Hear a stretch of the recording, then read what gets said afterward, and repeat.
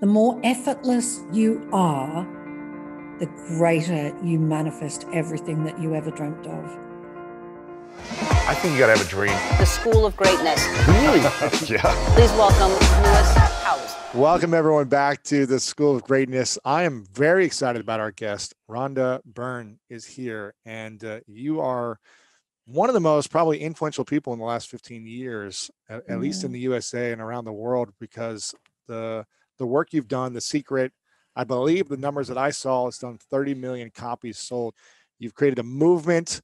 You've written many other books since then, and you've got a new book that we were just talking about that came through you within 5 weeks. Yeah. The Greatest Secret, which as I was reading this book, Rhonda, it's interesting. I grew up in a religion called Christian Science. I'm not sure. Oh, yes. Oh, yes. I know very well. You know this religion? Yes. Yes. And it was founded by a woman. I'm not sure if you're familiar with that. Yes. Who was the woman? Just Mary Baker Eddy. Yes, absolutely. I've read so many of her books. Her book is called The Science in Health. Yes. And as I was reading this book, it felt like I was reading a lot of the teachings that she had back in the 1800s. Oh, wow. That's and so great. You reminded me in a sense of being able to find this information, share it from a religion that I grew up in. So you really have powerful wisdom in here that I grew up learning about the power of the mind, about the power of understanding that we are not our bodies, that we are, that we are infinite. All this is stuff that I was taught as a kid. And it's great, Lewis. Oh my gosh, to learn that as a child, that's absolutely incredible. I wish I learned other things as a kid that I didn't learn, but right. But I'm curious. I want to go into this book here in a second, but I have to be honest with you, Rhonda. As I was doing research about this interview, I could not find any interviews of you except from like 10 years ago with Oprah or something online. That's right. And I was like, am I just missing something? Am I typing your name in wrong? Is there just no content about Rhonda in the world? What is happening? Like, you became the biggest sensation in the last 15 years with the movement you created. And then I don't see any interviews. I'm like, does anyone know anything about this woman? Where is she? So number one, I'm just curious. How has your life been? Because I don't think anyone knows this. How has your life been post Secret? Oh, amazing. Yeah, absolutely amazing. And I mean, it was deliberate. Like, I did Oprah because I knew that Oprah lived by these principles. So I knew that the show would be very constructive. And because I just shared something that I discovered and I absolutely knew was the truth. You know, I looked back on my life and I could just see my whole life just lined up in front of me. And I was just like, oh, this is the absolute truth. And I was so amazed that I was still on earth because, you know, some of the negativity that I'd got into in my life, and that the universe definitely loves us because the fact that I was still standing. So, yeah, I just, I really wanted the secret message to be the hero. And we can have a tendency to idolize, you know, people. And I did not want that to happen. I wanted people to know a little bit about me and how I discovered it and the year that I'd had. But I didn't want any of that to detract from the message. And so I wanted the message to be king. So I did a few things that were very specific. And I had everyone in the world like wanting me to do things. But I just didn't want to get into sort of arguments with anybody because anybody that doesn't want this, that is so fine by me. You know, I'm not out to convince anybody of anything. I'm just like, I discovered this and my life is unrecognizable.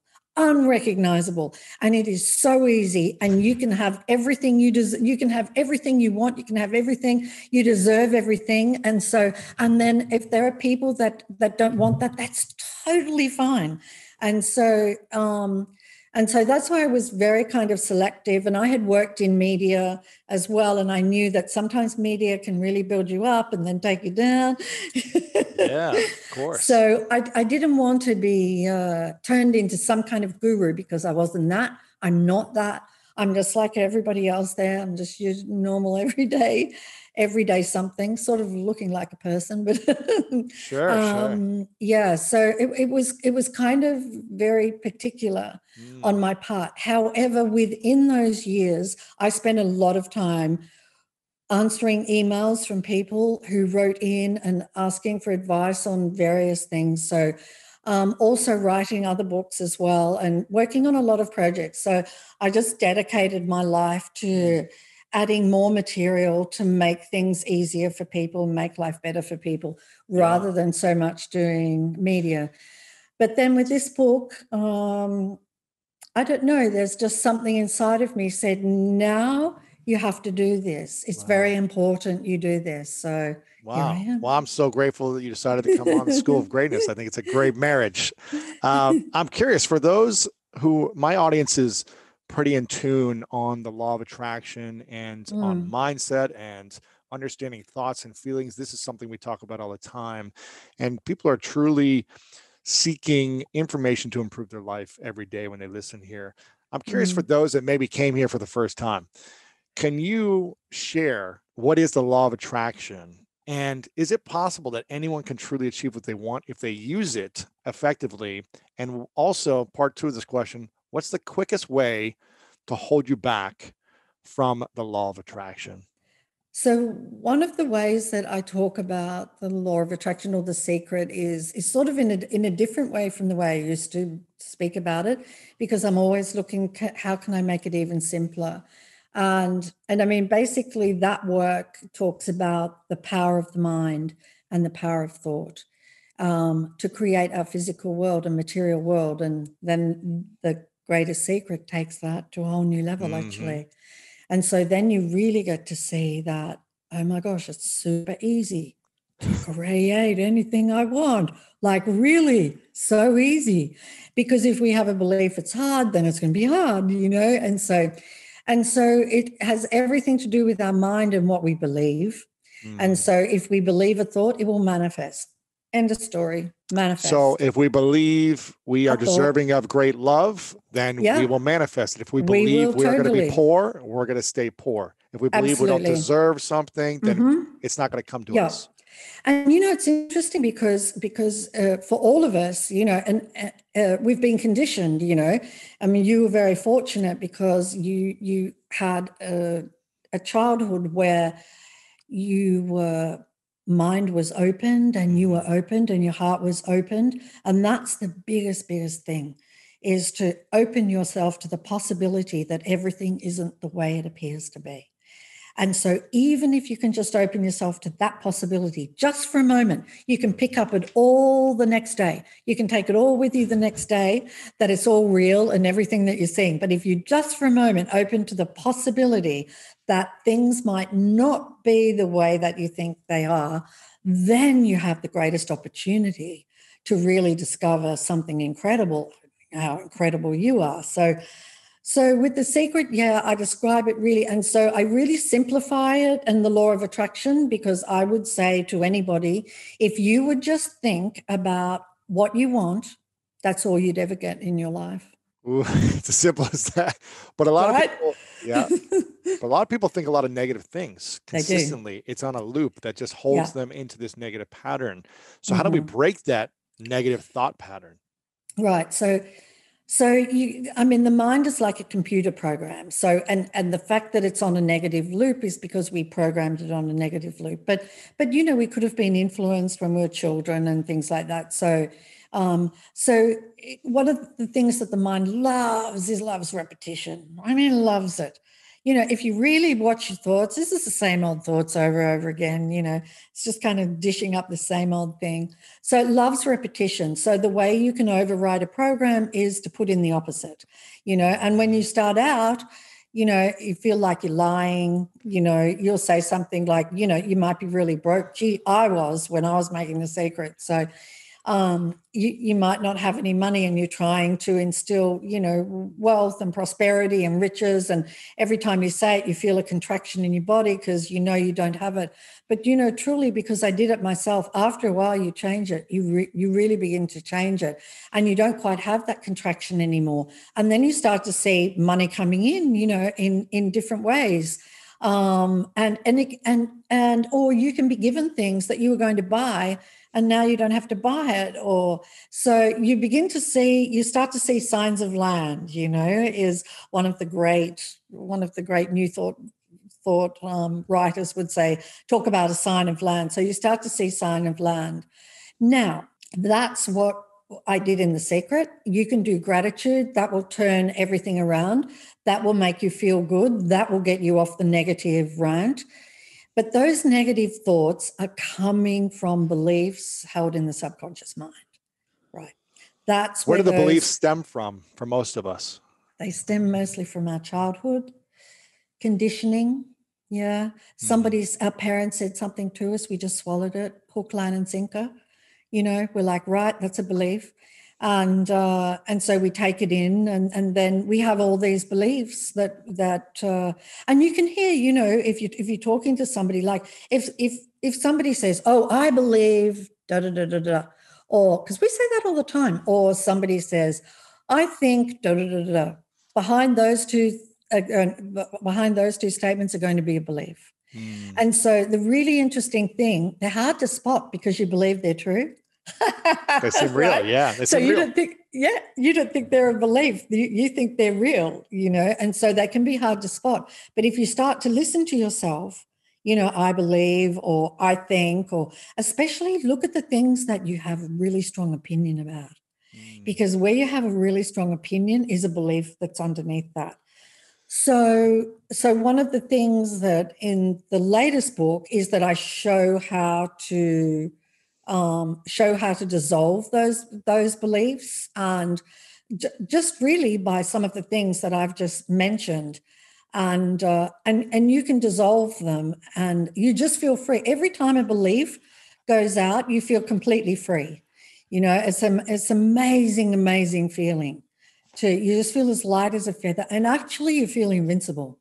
Yeah. Because can you imagine, like if we have for example, the feeling of doubt, right? Doubt and uncertainty. Now, doubt and uncertainty play a big part in most people's lives, and they can be paralyzing, those two things. So just imagine living a life, zero doubt, zero uncertainty. I mean, incredible. How do we get to a place of not doubting ourselves?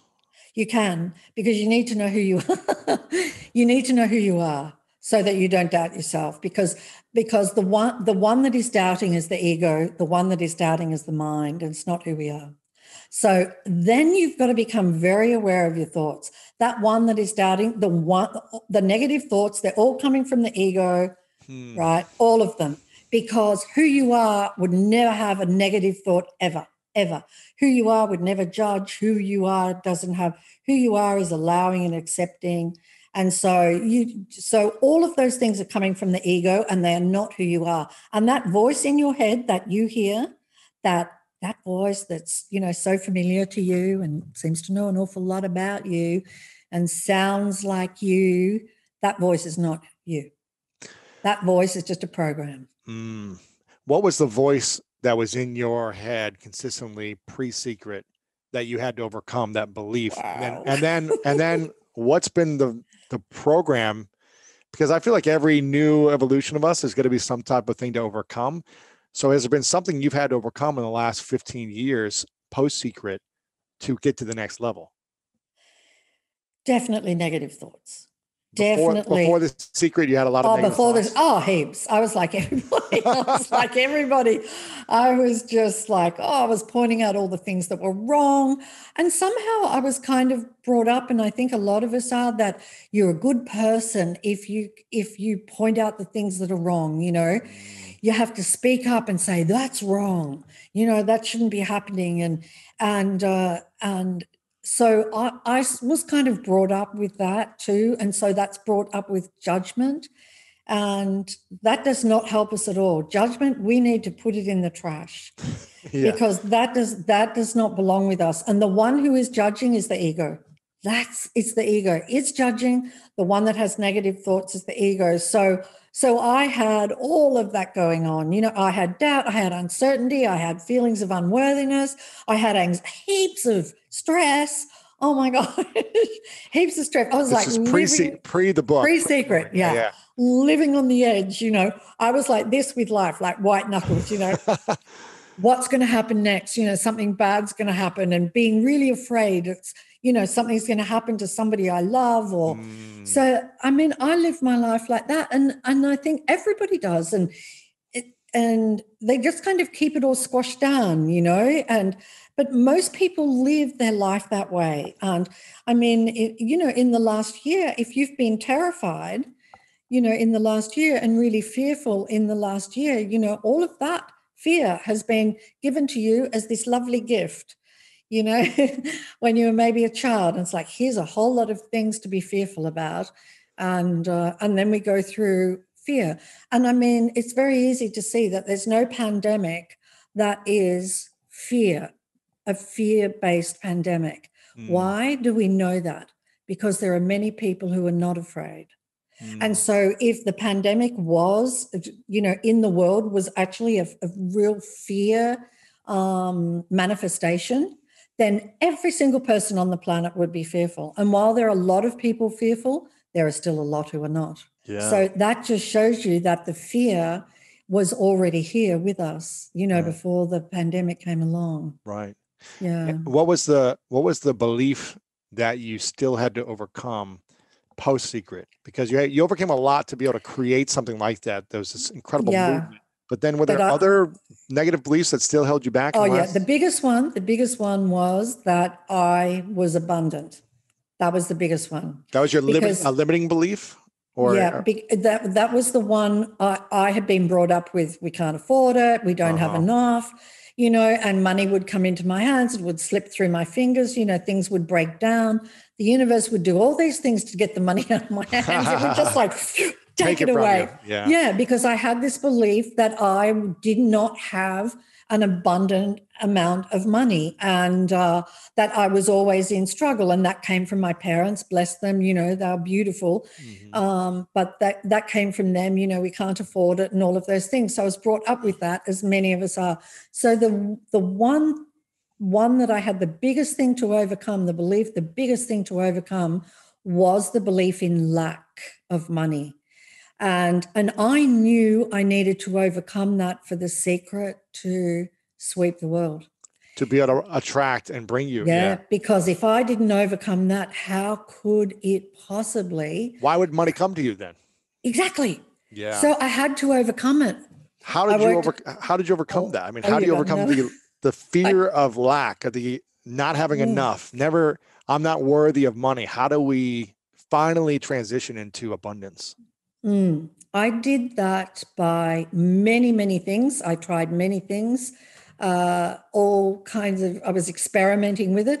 So, I mean, I would just walk down the street and say, there's prosperity. I'm breathing in prosperity. I'd do all these affirmations, I'm breathing in prosperity with every breath I take. My substance is prosperity. I am abundant. I am worthy, And so I would say all these affirmations. I would have them all pinned up around the apartment that I was staying in, and so that I would see them and read them every day. So that was just one thing I did. Then what I would do, the biggest thing was, because at the time I was in incredible debt. I was making The Secret and I just didn't have the money to make it. Wow. And I started out $2 million in debt, mind you, because of a whole lot of shows that went really wrong. And so, because you were producing TV shows at the time. Yeah, right? I was. And so, I mean, $2 million in debt makes it sound like I had a lot of money. I never had anything like that money. But these particular movies that we're making, they ran over budget. And so I started with $2 million in debt. Wow. I remember I discovered The Secret and I went to my accountant and I said, you have to do whatever it takes to keep my company afloat. I'm going to make something that's going to change the world. I'm going to make it. You keep my company going. And so, and wow. He just said, okay. And so I took out, oh my gosh, I maxed every credit card I had to the limit. I mortgaged my home to the absolute limit. I took overdrafts out on my company so I could make the documentary. Wow. And so I had crushing debt coming in on me, and I needed more money to keep making it. So it was a journey of absolute luck, and the luck was just an expression of what I'd been brought up with. So I had to turn that around. So one of the things I did, like when I would go and then you would get your bills or accounts in the mail, it wasn't all online. And so I'd go to the mailbox and straight away my stomach would like, and if anybody's been in that situation where you just don't have enough money and you've got all these bills, it's a horrible feeling, and my whole body would contract, and I would know that is attracting a lack of money and that's not attracting abundance. So I used to do this thing whereby I would do gratitude and I would listen to music, and I would do as many things as I could until I felt really, really good. And I would just say to myself, I am abundant, and nothing would object. No thought would object. And I'm like, right, now's the time to open the mail, right? Well, I'm feeling really, really good. And so then I would open the bills, and I would look at each one as though it was a check. I would imagine it's a check, not a bill. So you played a game in your mind, and you're like, I put a game in my mind. Here's a $100,000 check. And I would go, wow, look at all the checks I got today. And so I would do that, and then I'd open them up and I'd be like, wow, $160 check, and, a $2,300 check. And then I felt like it wasn't, I would add them all up, and that's how much I received today. And then I would think, you know what? I need to be receiving more money than that. So I would add zeros to the bills. And I would pretend that they were, instead of $160, it was $16,000 check that was coming to me. And so I would add it all up, and I received all this money. So that was one of the other games that I played. And then I did something quite radical. It was an experiment and test, and all of these things I did so that I could tell what worked and what would work for people. And so I thought, what's the way that I can feel really good about money? Because when you don't have enough, it's really hard to feel good about money. Really hard, right? Yeah. Really hard. And so I thought, what's the one way that I can feel good about money? Okay, the way that I can feel good about money is if I give some away. And so what I did. Well, what about if you have no money to give away? I took it out on my credit card. Wow. I took out these $20 bills on my credit card. I think I could access $100 or something. So I took out all of these $20 bills, and I thought, right, I'm going to walk down the street, and I said to the universe, show me who to give it to. And so I would walk down the street, and I was looking at everybody's faces. And I don't know if you've ever done that in your life, is just so silently walk down a street and look at people's faces, like with a heart wide open. And I was just melting, looking at all these people's faces. And then it was just amazing, because the universe would just show me who to give it to.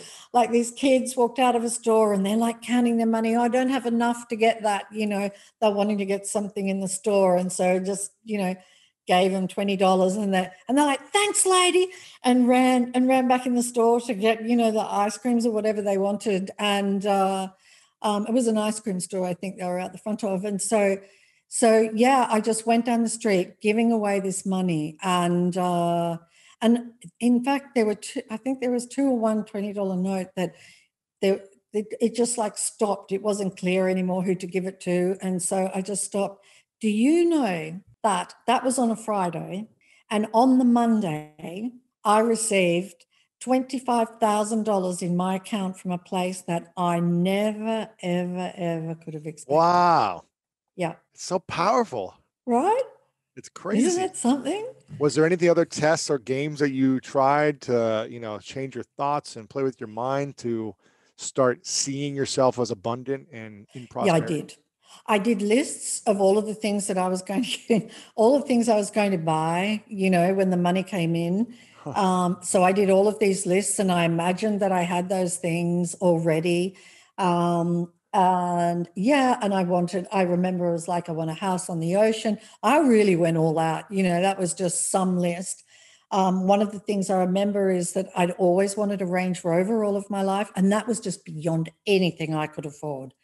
And especially in Australia, like they were crazy prices. So, but still, I put it on the list and I put all these things on the list. But, interestingly enough, like I did that because that was a way to turn money around.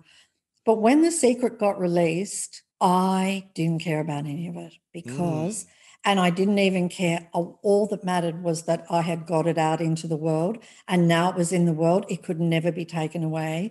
And that is what mattered to me more than anything, is that was going to get into people's hands. And so, but still, I have to tell you, got all the things on the list. There's amazing views out here of the ocean. I ended up by getting a Range Rover. And so, yeah, but I did a lot of practices and I have shared those practices in a lot of the books. And also we created an app, which was The Secret to Money. And so there are a lot of the practices that I put in that app. And I was just dedicated. Wow. Because I knew this was a big thing for people and that if I can do it, anyone can do it. Yeah. And all you have to do is you keep doing it until you do not feel any more lack anymore, until there are no more thoughts coming up saying, oh no, you're broke, thoughts where you're even looking at the money going out with like a contraction. Something else I did, I imagined that with those bills that I would open, I imagined that I was giving those people money and helping their families and helping. So I would imagine that as well. That was something else I did, that I am, that when I paid a bill, I would really sit down and I would think about all of the people that worked in that company and all of their families. I would feel the feelings of all of that. Then I would think about all of the industries that service that company that I was paying the money to, and that all of the money that I'm paying affects all of those people and helps their family and helps them get food. And so that was sort of another way that I felt really good about money. Wow. Yeah. Do you ever wish The Secret came to you sooner in your life when you were starting your career or, at a place where you're like, man, I could really use some money right now, 10 or 15 years prior? Did you ever, or are you grateful that it came at the exact moment it came? Hey, it would have been nice had it come earlier. But Do you think you would have been ready for it? No. I think the timing of the universe is perfect on everything. Mm-hmm. And I don't think, I don't know that I would have heard it. I don't know. Like I needed every single thing that took place in my life to happen.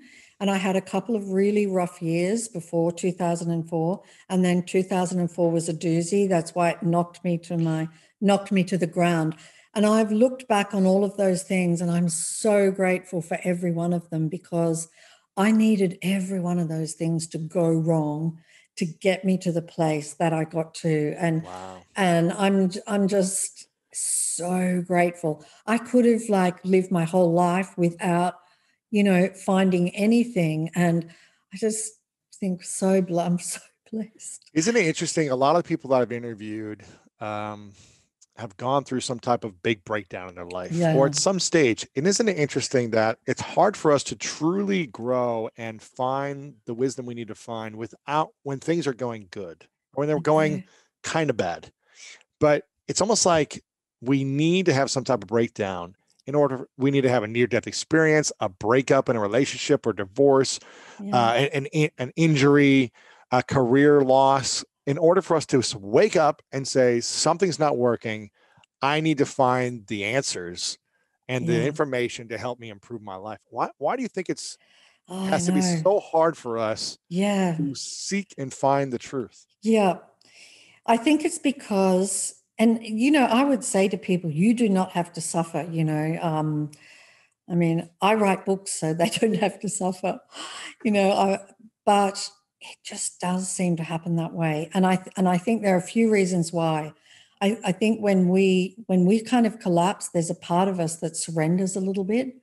You know, if I think back to that night when I discovered the secret, I've played that over and over in my mind. And definitely I mean, there was not the ego that's got so many ideas and opinions. I've always said that night that the despair was so great inside me that my ego jumped on a horse and rode the heck out of there. Wow. That's because I think it just collapsed, you know, and so there was this huge opening, and in that opening came everything. And so yeah, we just need to melt. Our hearts need to open, and we need to get this, you know, out of the way. This knower who thinks they know everything, you know, get this one out of the way, and our hearts open, and then, oh my gosh, you know, it's amazing. And unfortunately, it can take very challenging circumstances for that to happen. Yeah. Yeah. It's interesting. I love a lot of Jim Carrey's work as an actor, but he's also a beautiful artist. And I love his philosophies on life. He has a famous quote I'm paraphrasing, that says, I wish everyone could become rich and famous and realize it's not the key to happiness, or that's not everything. It's something around that. He's like, I wish everyone could achieve this so you could see it's not the answer. Yeah. You were like a rocket ship, right, that went into another universe with The Secret, in terms of the movement that you created and the success and the abundance that came into your life and the opportunities. I'm curious, did you still face any challenges, even with all the acknowledgement and success and 30 million copies, or however many it's sold now? Did you still face a lot of challenges personally in that last? Yeah, I did. They were situations that were sort of outside of what I was creating, because I was creating all kinds of, you know, amazing things. But then there are people around me that I love, and they're creating, you know. And so I had, you know, a daughter who was really, really sick at one stage, and I was really fearful for her life. And so I had a whole bunch of negative thoughts that kind of took me down over that. And I went through really, really big wildfires in California. But by the time the wildfires came, they didn't affect me because I'd already had the second awakening. So I was just like cool with whatever happened. But between those two books, there were definitely things, you know, in particular my daughter, who was really struggling. So yeah, there are things, you know, that happen that are outside of what you are creating for yourself, but still affect you because others are creating that. Right. And so, so even though you had the best-selling book of the last couple decades and all these opportunities and the abundance, and you didn't have to worry about those things anymore, it still didn't mean you didn't have your own challenges to overcome. That's right. And you know what? I think, you know, as I've traveled along, we're always going to have them. We're always going to have them because everything in the universe is conspiring to send us home. And the way to get us home is to have challenges, so that we question things and so that we open up. And so I think we will always have challenges, but you can get to a point where they don't seem like challenges at all, where they just seem like nothing. They don't bother you. You're not at all concerned. That's not a problem, you know. And when the wildfires came, for example, I evacuated, and I had a house full of, you know, beautiful things. I didn't take anything with me, because if I took a whole lot of stuff with me, that would be saying to the universe, I think it's going to burn down, right? So I wasn't going to take anything with me, and I didn't want to anyway. And I was just fine with whatever happened. It was, if it got engulfed, then that meant that the universe needed to move me in a different direction, and I was totally fine with that. And I would know that it's for the better and for more amazing things. So I was really fine, and all the people around me were all panicked. They're like, oh, it's so close, you know, it's burning houses in your street.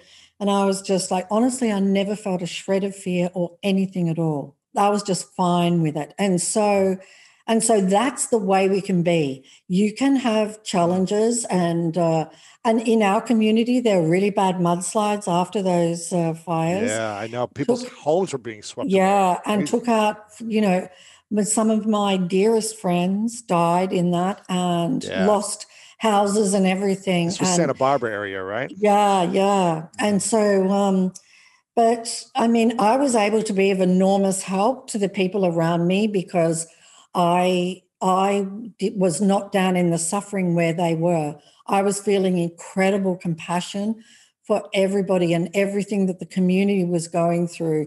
But I knew this community would rise up and be fine again, as they have done. But I just made sure that I made myself available to people to help them in their grief and things like that. And so, but, even that, I was evacuated again for like another 3 weeks or a month. I didn't know if my house was still standing or not. Right. But, it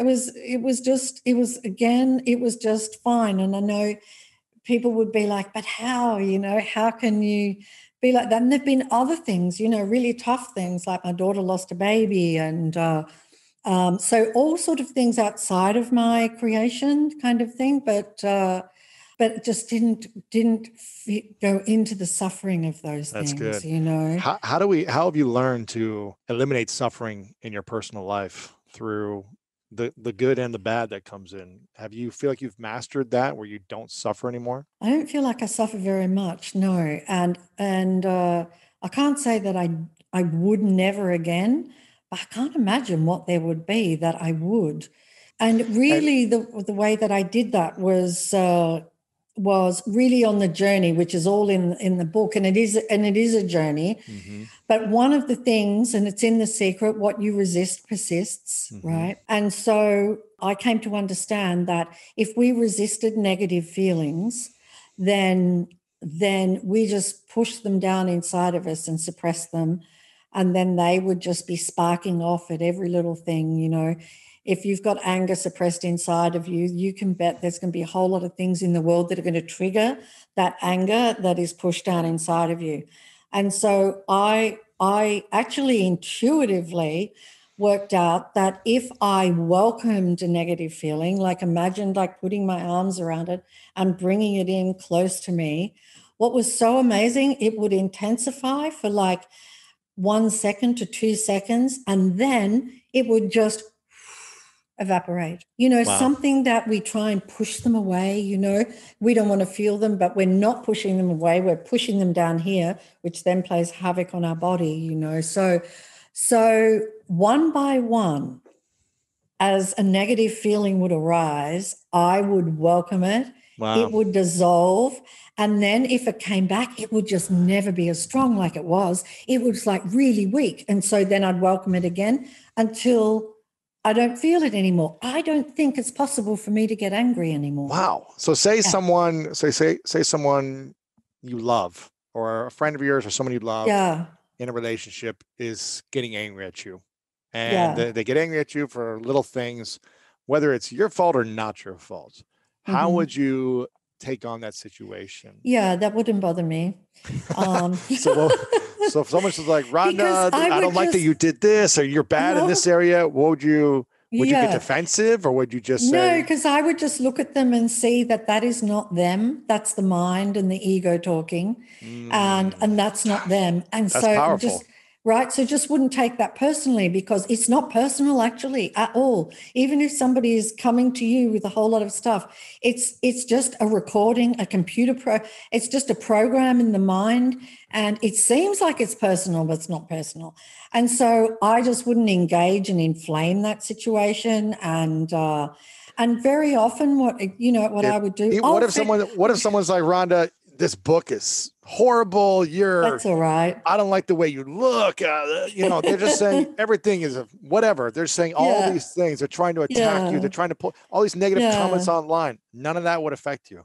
No. You would just smile and say, let me hug this emotion.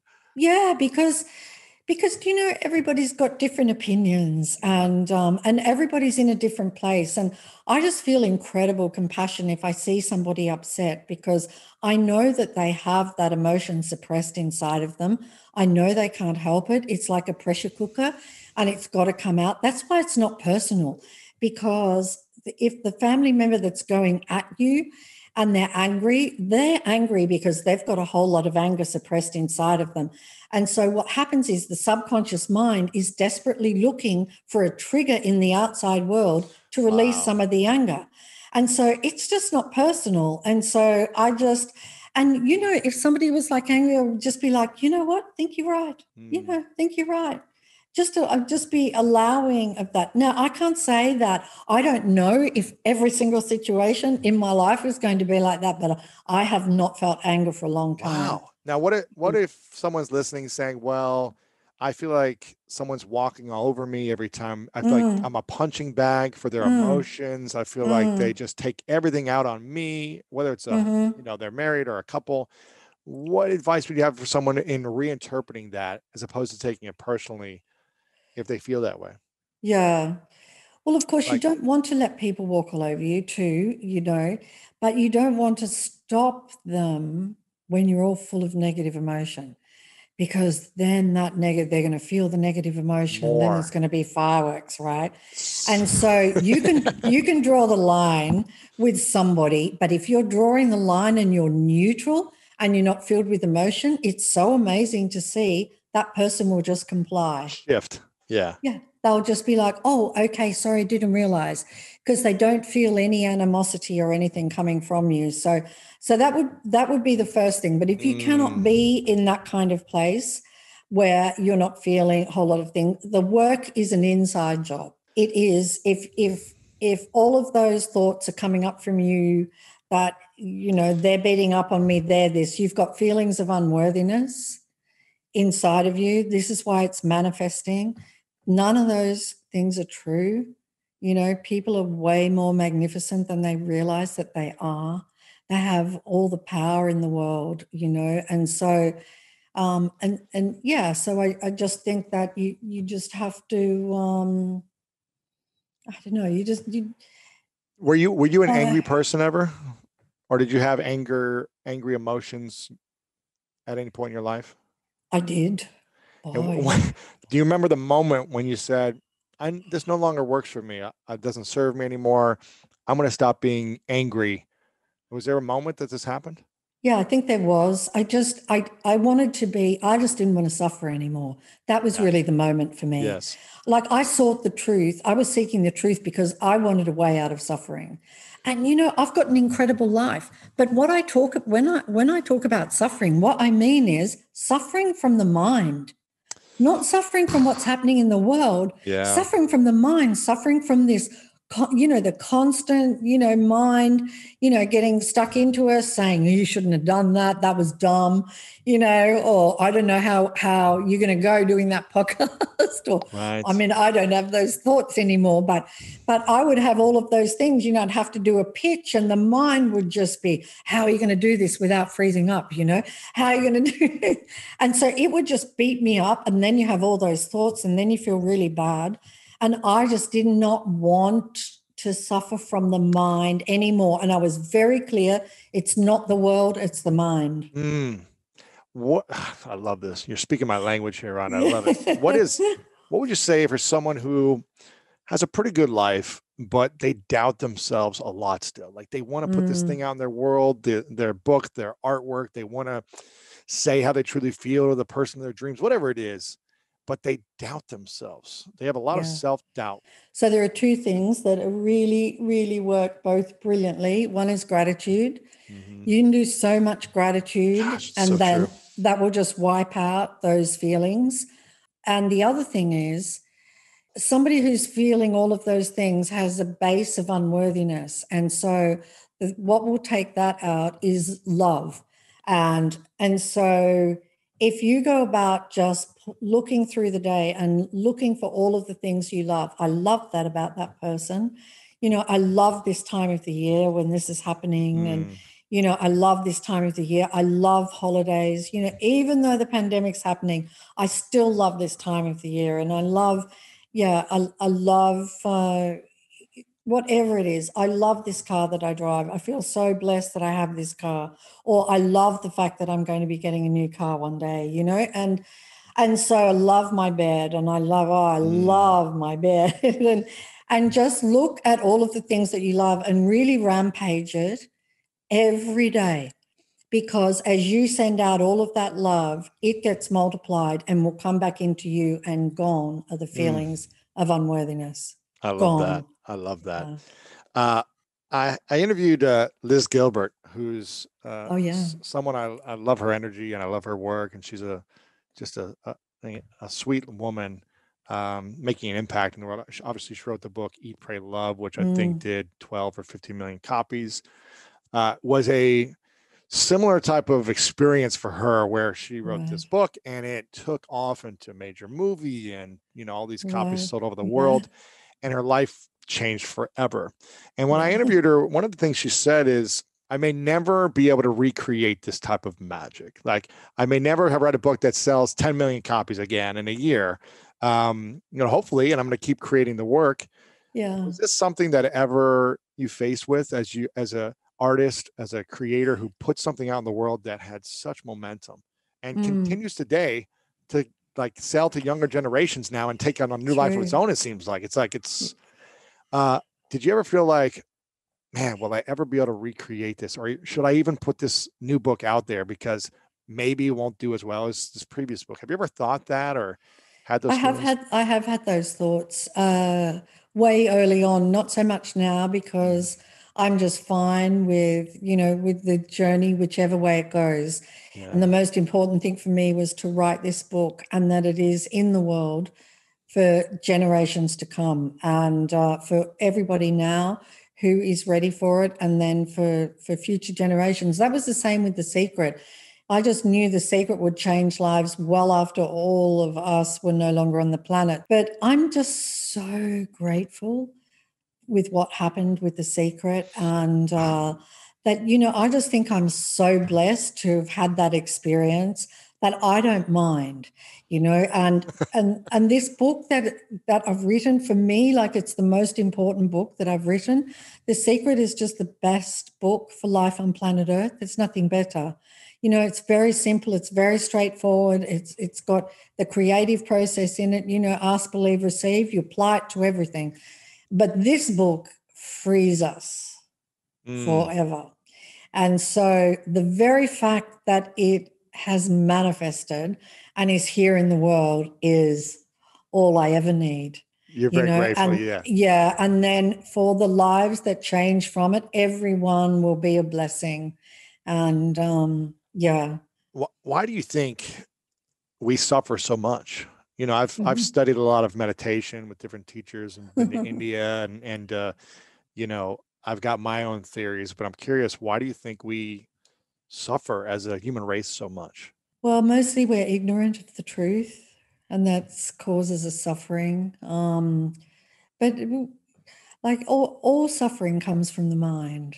It doesn't come from the world, it comes from the mind. And so we suffer more from the thoughts, by believing our own thoughts, than we do from anything in the world. And, the thoughts about 2020, way more terrifying, than the mind just conscious, like the mind loves a drama.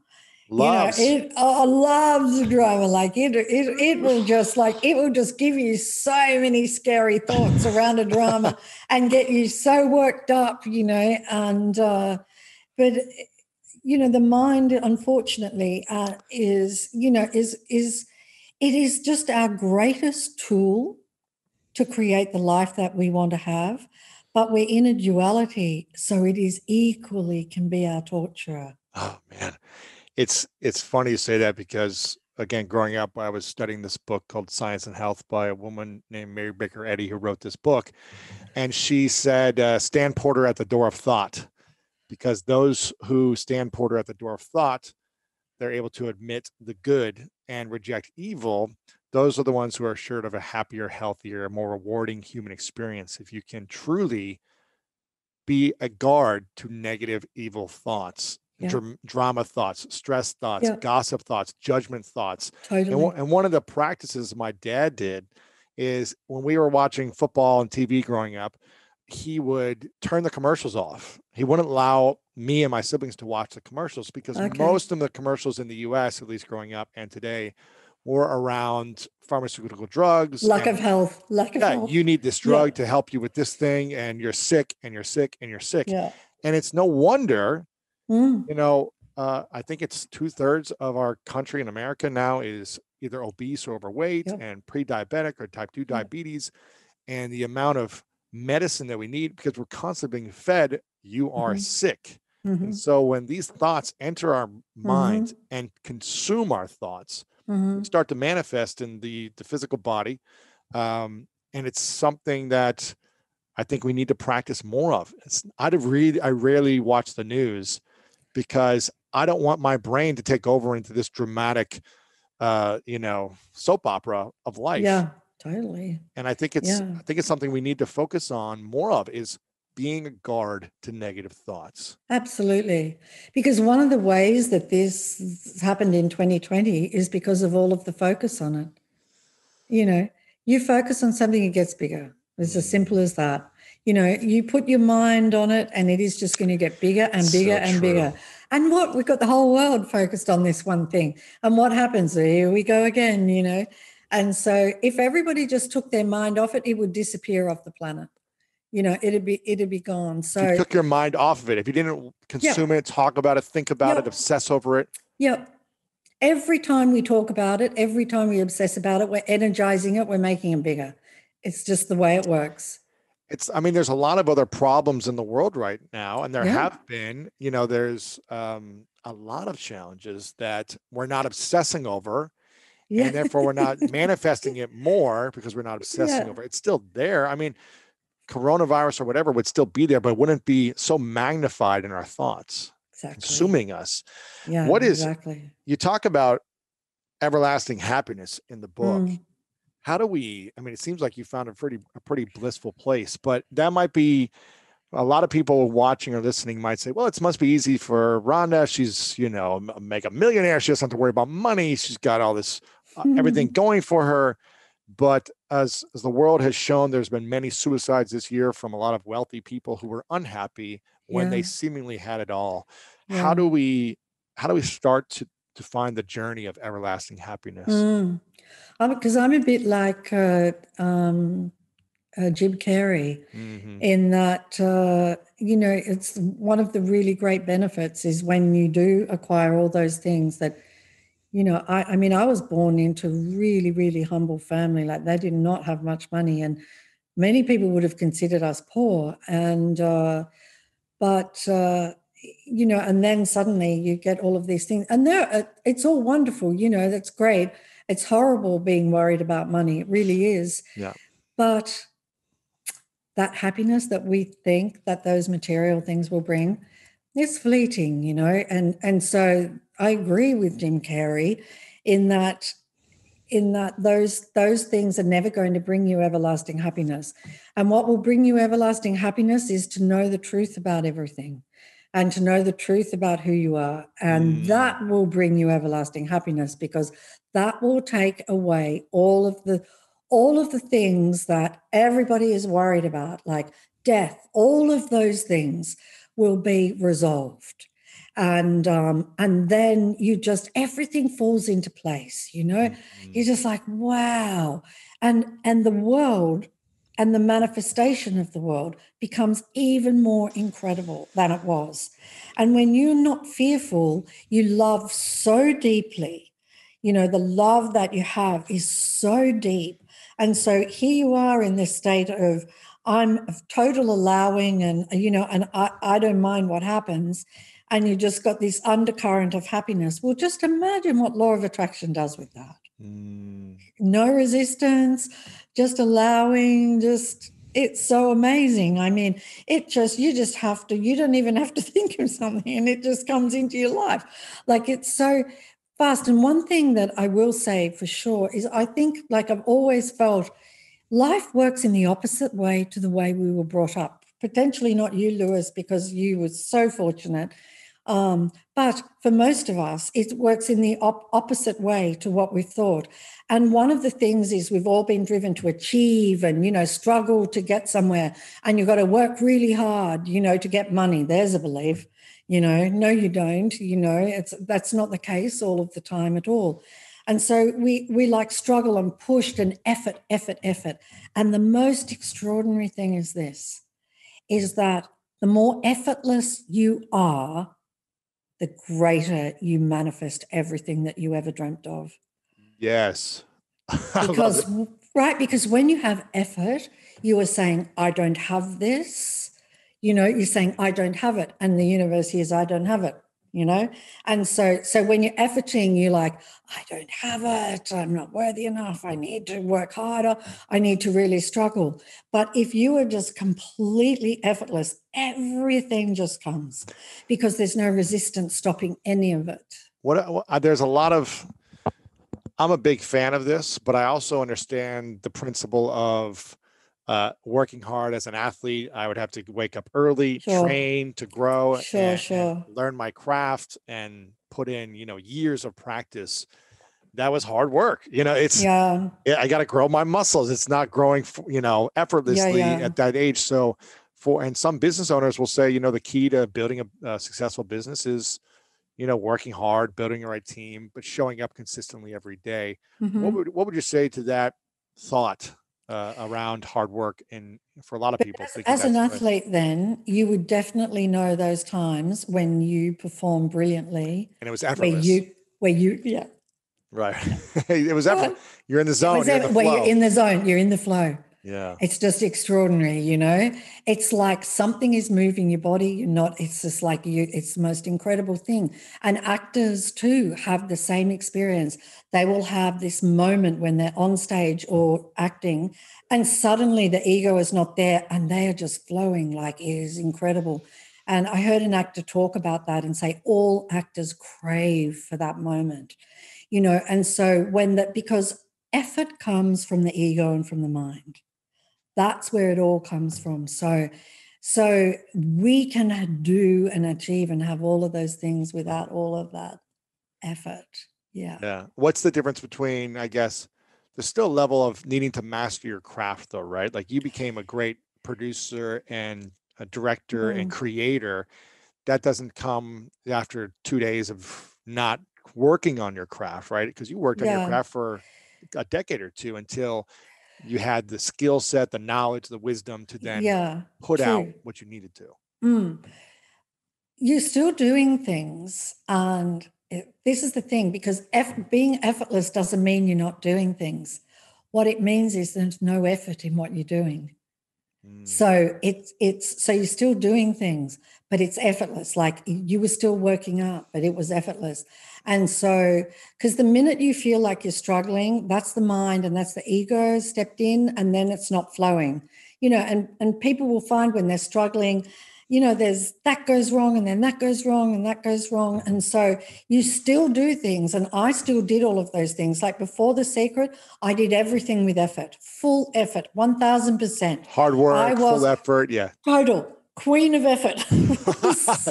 And you were lacking abundance and you were lacking big results. And yeah. And so now I do, like I sat down to do this book. This book was absolutely effortless. Really? Oh my gosh.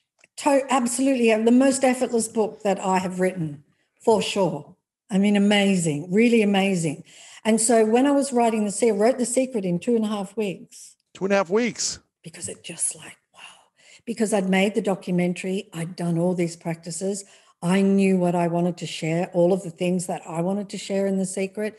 And so, I mean, we spent, about 6 weeks in the editing process of it, but it just came like a rush. And that 2.5 weeks was effortless. And when I did this book, it was effortless. And there have been books that I've gone to write where there's been a lot of effort. Really? Yeah. And I just have to stop, because I remember I wrote a book and I never published it, and it was all effort. And it was You were the forcing it. You were, yeah. forcing it. And so then what you're writing about is you're just writing a whole lot of recycled stuff that the mind is turning up, and you are not receiving things from beyond the mind, and you want to have things beyond the mind. You know, that's why when you're an athlete and that flow and everything, that's because the mind has stopped, it's gone to the background, and now you're beyond the mind. And when you're beyond the mind, oh, anything's possible. Yeah. You're tapping into a greater source than yourself. Yeah. What is some truth that you have now about life, about the world, and about manifesting? You've gone through a journey from The Secret to The Greatest Secret, and you've had obviously some other big books in between, but what are the main truths you've discovered in this journey? The world is not what we think it is. The world is different from what it appears to be. And even science, quantum physics will tell us that, you know, with the observer effect. And, you know, nothing comes into form unless there's a mind observing it. And so the world is not what it appeared to be. And I always thought that it was separate, and this is a separate one here. And, you know, this one's born and dies, and, you know, and everything's separate, and time is real. And this, you know, from here to my toes is who I am. And they're the things that are not true, and that you have to work hard and struggle. And I had no idea of the power of the mind. You know, I had no idea of the power of the mind to manifest, and the power of the mind to sabotage us, you know, to harm us. But I'm really clear about it now. And so, I mean, those things are the greatest things that I would say for anybody, because when you see the truth, and you kind of got to see it, you know, it's not an intellectual thing. It's like, I think in The Greatest Secret, I talk about, you know, when you see those paintings where you just have to shift, you know, there's 3D. Yes. Where there's two paintings in the one, yes. Right? And first of all, you can see the one really, really clearly, and somebody says to you, there's a woman on a horse in that painting, right? But you can only see, you know, the chipmunks in the corner. You can't see the woman on the horse. And they're like, you've just got to change your perspective ever so slightly, and the woman on the horse will come into view. Well, that is exactly the same as it is to see the truth. Exactly. Rubens' vase. Exactly. Yeah. And so what do people see? Do they see a vase, or do they see two women, right? Yeah. Or right. Two faces. Right. Yeah. Looking at each other.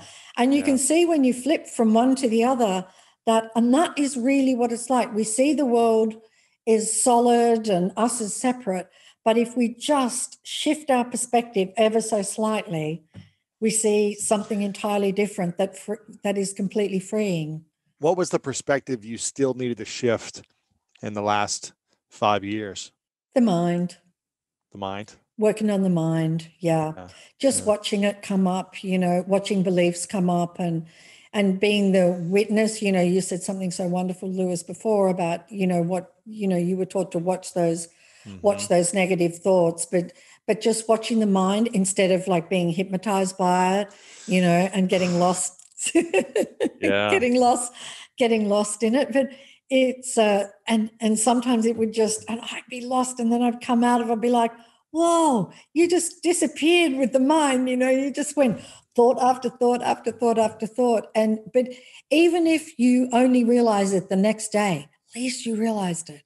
You know, it's great. It's a win. It's a really big win. And so it's just kind of watching the mind, and then the mind gets very still. But certainly I would say for people who've you know, have followed The Secret and who've integrated the law of attraction into their life, that is a massive step. Yeah. Because training your mind to positive. And I could tell how, you know, how joyful you are and positive you are a person, just naturally that way. And so it's really easy. That's the first step, is to get the mind into positive programming. And that is so easy to do. A day of gratitude, you will see the difference the next day. You know, it's easy. And so getting it to be positive, and then it's much easier, because then you're dealing with positive thoughts and you've weakened the negative thoughts. And so then you have an opportunity when a bit of drama happens and you see them come in, the mind comes in, whoa, watch out. you better be careful.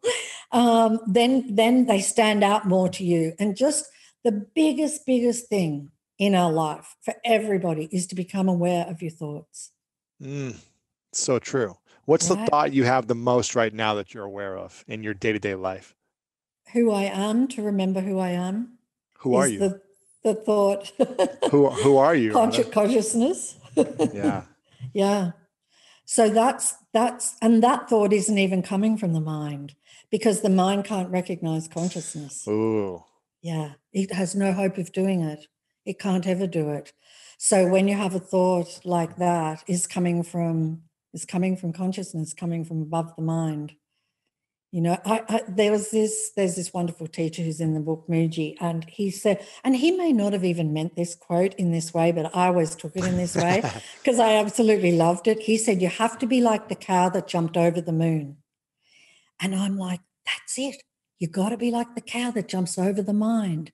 That's what you've got to be. And I don't know if he ever meant it like that, but that image for me, that I would use that a lot. I've got to be like the cow that jumped over the mind.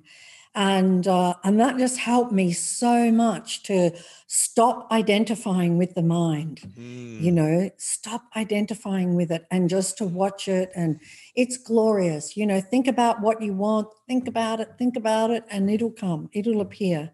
But then just be aware of your thoughts. Wow. What do you want the world, again, I don't know any interviews I can find of you online. What do you want the world to know about who you are? Who I am, consciousness. What is something that you want the world to know about? Who's Rhonda in the world today? What is the thing that you think people might misinterpret about you? Because again, there's not a lot of content of you doing interviews online. Well, I think there's always going to be, because it's a duality, there's always going to be the resistance to anything. And we've seen through history that when somebody comes out with big ideas, new ideas, let's just take Galileo, for example, big new ideas, there is pushback because it's a duality, right? Yeah. And so I just see that as part of it. This is part of the world, and there is going to be that. And so I don't mind, and I don't really see, I don't really regard Rhonda as something tangible. So I really wouldn't even mind what anybody thought. I love that. I don't mind. I don't mind. I guess if there was anything, she was dedicated to the truth. Consciousness was dedicated to delivering the truth in the simplest way possible through that form. That's beautiful. Because somehow or another, this particular body mind has a real connection to simplicity, loves simplicity. And so I just want everything to be simple, for people to understand it's also simple. And in actual fact, the greatest secret is simple. So simple. 3 words will get you there. Actually, 3 words will get you to who you are. However, it's all of the beliefs and the opinions and the fixed ideas we have in our mind that then will make something very simple complicated, Right. Well, I can't do that, I'm not Buddha, I'm not Jesus Christ, I can't do, I'm just this, and yeah. What are those 3 words? Are you aware? Are you aware? Because if I'm not aware, I'm in suffering, I'm in lack, I'm in frustration, anger, resentment, judgment. But if I'm aware, I can get to a place of inner peace, abundance, love. Yeah, because you can only be aware in the present moment. You can't be aware in the past and the future. Well, they don't exist anyway. So that's, they're just relative. And it's important, we've got calendars, so you and I know to connect at this time and everything. So, but it's not real. And I mean, even Einstein told us that. But that's a hard nut to crack, time, because, it's a hard one because the mind is born in time. The mind creates time. And so if you try and understand that there's no time with the mind just goes to, you just go to marshmallow. You're like, oh, God. What's interesting? Another another principle my dad taught me. He would always say that, there is no time. It's infinite. Yeah. The time is infinite. Yeah. And he would also never celebrate my birthday as a kid growing up. And I Oh, never wow. understood it. And I've told this Wow. story a few times to my audience, Yeah, might yeah, recognize it, but yeah. I never Wow. understood it Amazing. until later in life. I was like, Yeah. 12 or 13. I was like, Dad, why don't you celebrate my birthday? Do you not love me? And he sat me down and he's like, it's not that I don't love you. It's that I don't want to put a number on your age to limit you, because so many people in this world say they're too old, they're too young, so they can't do Wow. this, or their time is past. And I Wow. never want you to be limited by time. Oh my And gosh, Lewis, that is so beautiful. it was, at the time I was like, yeah, but So can't you just give me a beautiful. cake and some presents? Yeah, I mean, you could get the cake and the presents, but then that would kind of condition you Right. too. I mean, that is absolutely beautiful. That's pure love. That is not to want to condition you to time, because it's not true. That age, that number of your birthday, that's not true. That's not true. You're ageless. We're ageless. We don't have an age. We didn't have a beginning and we don't have an end. And so I just think that was beautiful because so impressionable as children, and it just all goes into the subconscious mind, and then you've just got to get it out. Yes. Like we go through life and all of this stuff goes in, and then the way to freedom is not acquiring anything, it's taking it out. It's taking it out. Simplifying our lives. Simplifying. Yeah. It's like people want to get big houses and then stuff it with things, and then they realize I've got to manage all this stuff now. Yeah. Oh, I did that. And I want a simple life. I'm all for having nice things and quality and, great experiences and everything. But I find myself every few months being like, gosh, I just want to get rid of things in my closet and like clean the space so I can have a decluttered space for a decluttered mind. Yeah. And because the more that the mind quietens and the quieter that it gets, the more orderly you have to have your life. The more order you want in your life. I've really noticed that about myself. Like, it's just the order. I want everything in order, and no kind of chaos or anything. Yes. And chaos, of course, is the mind, and so expressing itself, the chaos inside. Yeah. What do you feel like is missing in your life right now at this stage of your life? Wow. Interesting question. Total full self-realization. Full. I'm certainly, along the way a little bit. And the book is full of teachers that have been self-realized, enlightened, whatever word you want to use, for decades. And I can tell by the way that the mind is not, the mind is quiet, and I can tell the way things don't bother me anymore. Like people that used to bother you and situations that used to bother you, when they come up, I'm like, how was it that they ever bothered me? I don't even get, why did they ever bother me? I don't see anything wrong with them. And so I can tell just that, and the happiness that is with me each day. But just more of that, more of it. Yeah. Yeah. That's beautiful. Just more of it. I've got a few more minutes with you, a couple of final questions for you to respect our time together. This is a question I ask everyone at the end of our interviews. It's called the 3 truths. It's a hypothetical question. Okay. So I'd like you to imagine that you get to live as long as you want to live in this earth, in this body, and in this physical mind, right? And and you've achieved everything you want to create in the world from this point on till as old as you want to live physically. You've created it all. You've seen everything come true. You're self-realized, self-actualized. You've got more books and work. It's all happened. But for whatever reason, it's the last day. And for whatever reason, in this hypothetical scenario, you've got to take all of your body of work with you. So no one has access to the secret. No one has access to the greatest secret. No one has access to, just imagine, it's a hypothetical. Yeah. And you've got to take it all with you to the next place, wherever that is. But you get to leave behind 3 things that you know to be true from your entire life and your existence. And these are only 3 lessons that you could share with the world. And that's all they would have to remember you by, are these three things, what would you say are your three truths? Focus on what you want, not on what you don't want. Who you really are is deathless, infinite being, pure love, beauty. Those things are fine, I think. I was going to think of a whole lot of other beautiful things that we are, but that's number two. And there is no death. You know, a mentor of mine said to me many years ago, he said, the greatest moment of life is the moment of death. Wow. I know. It's crazy. And I said, why is that? And he said, because all the negativity falls away. It's all gone. All the suffering, the negative thoughts. All gone. And he said, it's the greatest moment. And he said, if everybody knew that, they wouldn't stay. Wow. That's crazy. Who would you say has been the most influential person in your life from birth to now? And what was the greatest lesson they've taught you?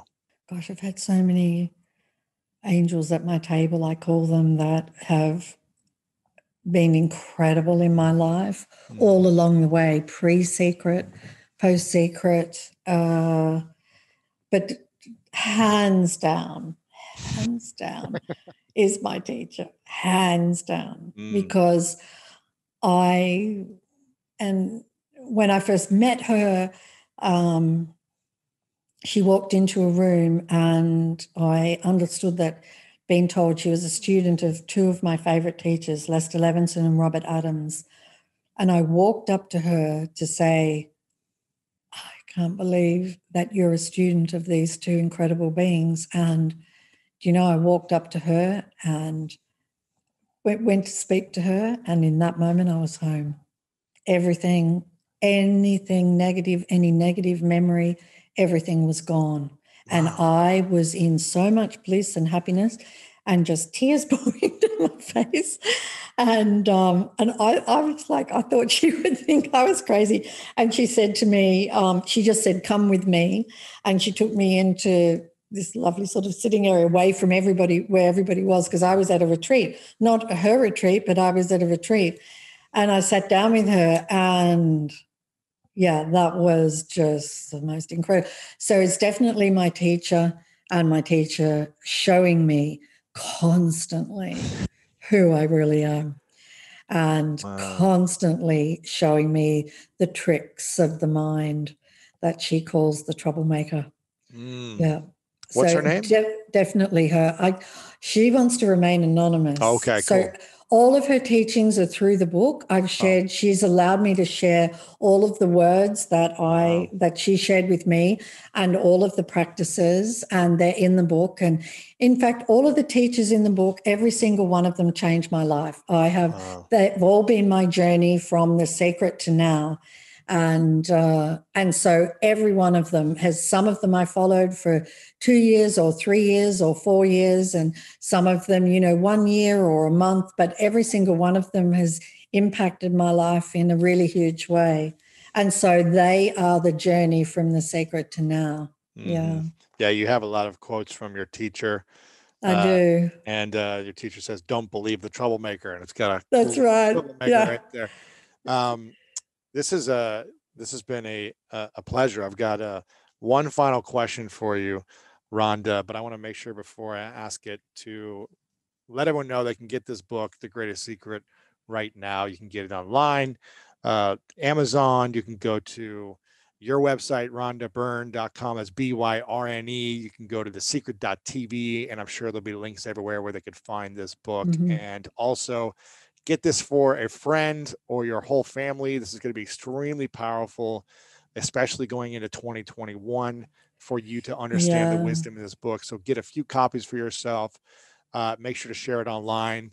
And you're not very active yourself personally, I don't think, on social media, but you have Twitter, Instagram, and Facebook that is active with the secret types of Yes, and I do write a lot of things. Like during the pandemic, I was writing a lot of things to help people get through that. So I was really, and the team post those things, but I was really, really focused during that time. And a lot of the things they posted, things that I've written, like I'll write scrolls and then they'll use those pieces on social media. So Mm-hmm. the other thing is too, the audiobook is being released, and I'll get the guys to send you a code. I think it's nearly finished. It has all of the teachers' voices in Wow, it. that's And cool. I always read my books, and we produced it because I have a production company. So, and it's amazing. It's like a whole new level of audiobooks. So, Wow. so I'm if people excited for don't that. read, as I know a lot of people don't read, then the audiobook is absolutely amazing. Is this on audible.com or is this just on your website? Yeah, it is. Yeah, Okay. it's going to be everywhere. Yeah, That's but on amazing. Audible as well. Yeah. Mhm. I'm very excited for this. I want to, before I ask you the final question, I've got one final question, Rhonda. I want to acknowledge you for a moment, because you are an incredible gift, and you have this joyful energy, this childlike energy that continually is curious to find answers for your life. And then you're so giving in what you learn that you create it and you package it in a way that is beautiful, that is easy to consume in a complex idea type of world. So I want to acknowledge you for constantly showing up, even when you don't have to do anything. You created the secret. You made it in a lot of people's mind, but you keep showing up to add value to the world. And for me, I'm really grateful that you are here and constantly showing up. So I acknowledge you for that. Thank Rhonda. you so much, Lewis. It's the sweetest thing. Thank you. Of course. And I hope we can connect in the future sometime. I do too. We're both in California, so hopefully we'll get to say hi and give you a hug sometime when I can. My final question for you, and again, I want to make sure people get the book. They follow you on social media. We'll have all this linked up. But my final question is, what's your definition of greatness? Wow. Who we really are.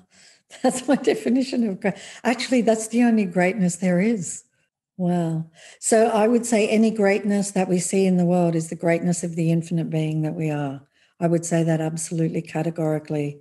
There can be no other greatness than the greatness of the infinite being manifesting through all people. Yeah. I actually think everybody is filled with greatness. They just need to realize that. Yeah. Rhonda Byrne, the greatest secret. Thank you so much for being here. Lewis. I appreciate you very much. I loved it. Thank you very much. If you want to learn more about how to master your mind, check out this next video right here. We're all faced with great opportunities brilliantly disguised as impossible situations, and we are at that point, at that nexus point in our evolution as a species. So then you don't try to fix that. That's never going to work. What you do